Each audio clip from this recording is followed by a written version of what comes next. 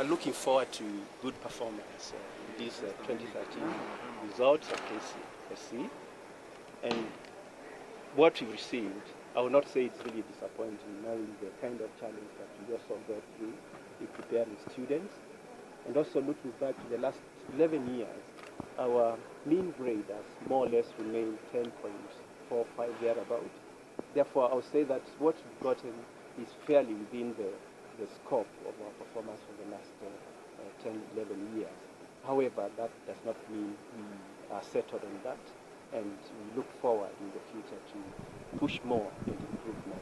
Well, it's very difficult to say, to give reasons why we are not on the top 10 in the ranking of the school, because they are schools.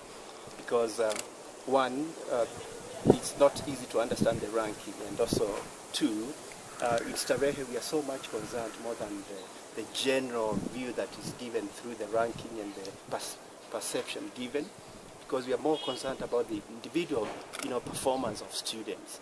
One of our missions is to deliver opportunities to these students to be able to get opportunities that will help them advance in higher education and build their careers. And when we look in the last 10 years or so, almost 99% of our students get opportunities to public universities.